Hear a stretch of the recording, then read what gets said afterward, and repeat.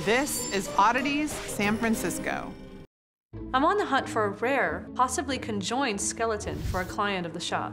Lincoln heard about a historic installation artist in his neighborhood in Oakland, so we're hoping she has something that'll fit the bill.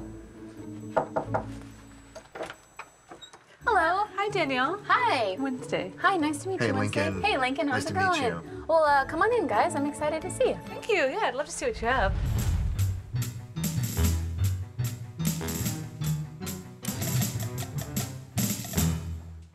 Those are some interesting creatures. Thank you. Wow, Now- that is like the ugliest dog I've ever seen.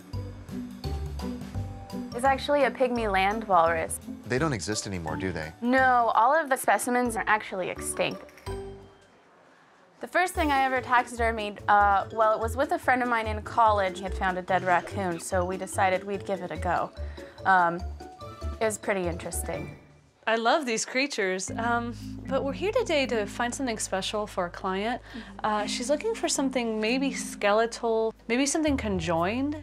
Well, I have something pretty interesting to show you. Okay. So a friend gave this to me as a gift. I'm trying to wrap my head around what I'm seeing because I'm seeing something that I shouldn't be.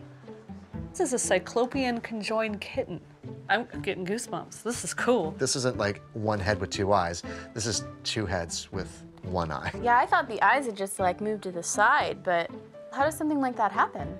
With cyclopia, there is a protein signal called sonic hedgehog. I know, it's an unusual word. Yeah. Scientists have great imaginations and senses of humor. What it is, it's responsible for your bilateral position of your face. If the signal is too little, you get cyclopean behavior. Yeah, this is a symphony of genetic disorder. Adorable. Well, is it something that you guys might be interested in? Well, it's fascinating.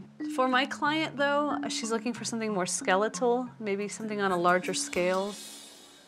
Thank you so much for showing it to us. Well, I'll definitely hold on to it now that I know what it really is, so thank you.